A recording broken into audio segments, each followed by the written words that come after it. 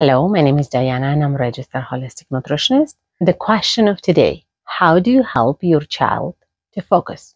Three simple steps. Number one is consistency. You have to have a task for your child and he has to do it every day. Start small, like 5 minutes writing down something or reading a book, and then increase to 6 minutes and then increase to 10 minutes per day. Number two is feed him very well balanced and nutrition food. Most important things are protein, of course, fibers, and then something that he likes at the end, very small, just to encourage him. Don't encourage with sweets, encourage with something that he likes.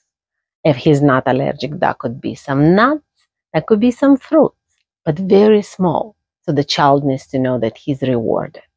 And number three, make sure that your child doesn't have devices during the day if he doesn't need.